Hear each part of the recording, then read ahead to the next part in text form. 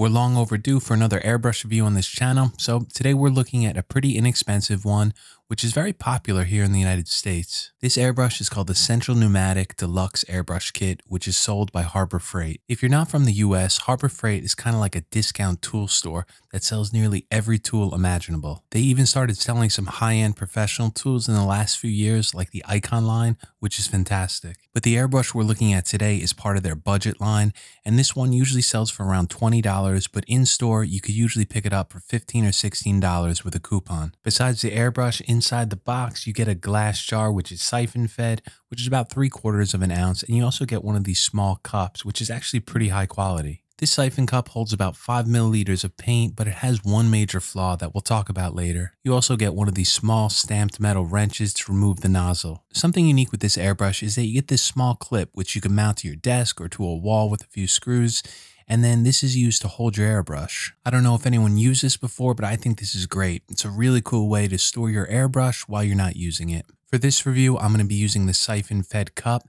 and this is just held in by friction. And when it's in the bottom like this, you could rotate it to the left or to the right, depending on which way you paint.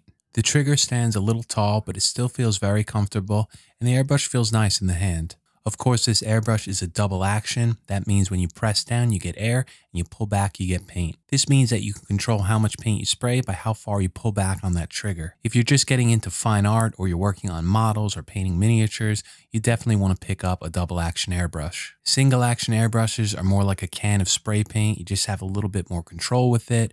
And if you're just getting into airbrushing, a low price double action airbrush like this one is not a bad place to start. Something I haven't seen on any other airbrushes is a small screw on the top right here. If you tighten this screw down, you're basically turning this into a single action airbrush. So now when I press down, not only do I get air, but paint. Definitely a cool and unique feature. I wouldn't use this, but it's there if you want it. The rear handle is equipped with a cutaway. This is great for quickly flushing out any clogs in the nozzle. And also you can remove the needle without having to remove the back handle. This is a page right out of Badger airbrushes. I love this feature.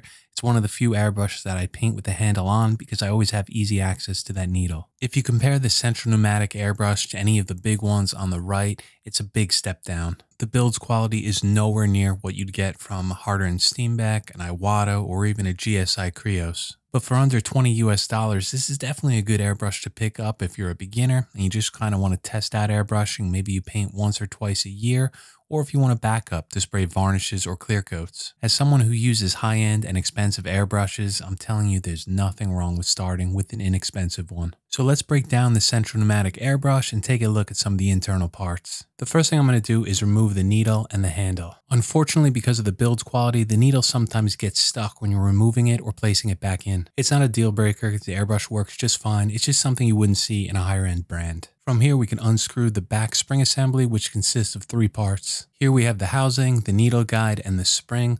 One thing I really like is that back trigger lever is connected to the spring guide. This makes breaking down the rear assembly so much easier. After removing the cap, we have access to the nozzle. This is a very small one, which is a screw-in. I don't ever recommend removing this unless you absolutely have to. You can't really buy any sort of replacements for this airbrush. You could probably buy third-party parts on eBay or Amazon, but they're not made easily accessible through Harbor Freight, so if anything breaks on this airbrush, you're kind of stuck. So far, this is the biggest negative to me. Harbor Freight should really be selling needles and nozzles because they break all the time. I paint nearly every day, and I don't think I've gone 6 to 9 months without breaking a needle or a nozzle, so Harbor Freight should really be offering these. To remove the head assembly, I recommend picking up a pair of these soft jaw pliers. I'll have a link to them down below.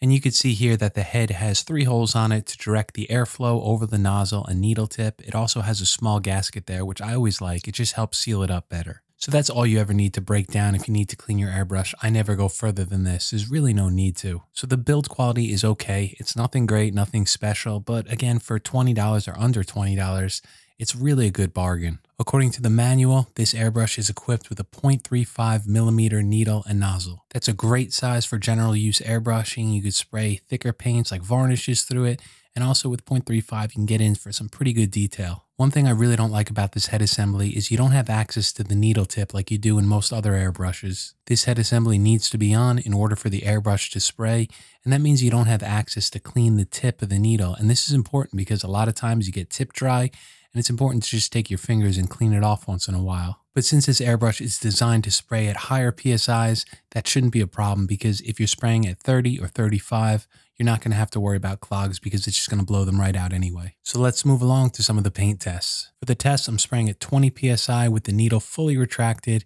As you can see here in Photoshop, we get a spray angle of right around 19 degrees. This is about what I'd expect from a 0.35 millimeter needle and nozzle. And as you can see from this chart of every airbrush I reviewed on this channel, that this number is just smaller than the Iwata Eclipse and the Badger Patriot 105, meaning that in theory it should spray a thinner line than those. As I say in all my other reviews, every airbrush is going to give you about the same size line of right around 1/4 of a millimeter, and this airbrush is going to be no different. We'll see that in the paint tests. Now this airbrush is designed to be sprayed at 30 psi, but to keep these tests consistent, I'm spraying at 20 psi at 3.5 inches away, and we can see we get an airspeed of around 7 meters per second. So a higher airspeed like this means this airbrush is going to be good to spray some thicker paints through. It's not going to have any trouble forcing them out. It's also siphon fed, so a higher airspeed is going to help pull that paint up from the cup. One thing I don't really like about higher airspeeds like this is that it's kind of hard to get in close to paint small details just because you feel that air blowing back. If you ever try to detail airbrush like the Iwata Micron or the GSI Krios PS771, you'll know that those have much lower air speeds at a similar PSI, and it's just a lot more comfortable to get close to your subject to paint in those small details. But of course, this is a very different airbrush. It's not designed to do detail work, but again, at that 0.35 millimeter needle and nozzle combo, you'll see that we can get some pretty decent detail with it. I'm spraying Createx illustration colors here at the recommended PSI of 30, and I have no problems painting in thin lines. I'm altering and varying the line width of each of these lines just by how far I pull back on the trigger and how close it is to the surface, and I have no trouble painting in any of these. It sprays absolutely fine. The smallest line I can get is right around 1/3 of a millimeter, which is just slightly larger than what you get from an Iwata Eclipse. And I don't think that has anything to do with the way this airbrush sprays. It's just because I'm not able to remove the nozzle cap, so I just can't get as close as I can with other airbrushes. And just like all my other reviews, I'm painting a very simple still life here. It took me about 10 minutes to complete, and this is just so I could talk about my opinions about how this airbrush sprays. Starting with this dark background, I think this is where the airbrush excels. It's so easy to spray a large volume of paint and just fill in that background to one solid color of black. I'm only using one color for this painting, which is transparent black, and to adjust my values, I adjust how much paint I spray. If I want a darker area, like on top, I spray more, and at the bottom here, where it's a little bit lighter, I spray less paint. When I was adjusting the amount of paint that I was spraying, I had zero complaints here. This really performed exactly the way I wanted it to. When I pulled back a certain amount, I got the same amount of paint every single time, so it was reliable and it was consistent. Since this airbrush is siphon fed, you're definitely going to need that higher PSI, which I'm not crazy about. You need at least 30 PSI. That way, the Venturi effect is going to create a suction, which is going to pull the paint up from the bottom of that cup. If you try to use a lower PSI, let's say below 20, like you would with an Iwata Micron, it's really hard for it to pull paint up from the cup, and it gets very inconsistent. So with an airbrush like this, you definitely want to keep that PSI up right around 30. One thing I didn't like was the cup design. In order to spray correctly, the cup needs to be half filled. That's because the siphon cup doesn't go down to the very bottom like it does in some other siphon fed airbrushes. If you use the bottle, you're not going to have to worry about this, but just understand if you're using the cup, you're going to have to waste a lot of paint, unfortunately. So as I completed this painting, I have to say this airbrush is definitely not bad at all. You could do plenty with it. It's not going to hold you back. I would, of course, always recommend picking up a better one if you have the budget. Maybe go with something like Badger or the Neo for Iwata. Both are under $100. But if you're the type of person who's going to use an airbrush once or twice a year, or maybe you just want to pick one up to see if you like it, this is definitely a great option. For me personally, I like to use an airbrush like this to spray a varnish or a clear coat.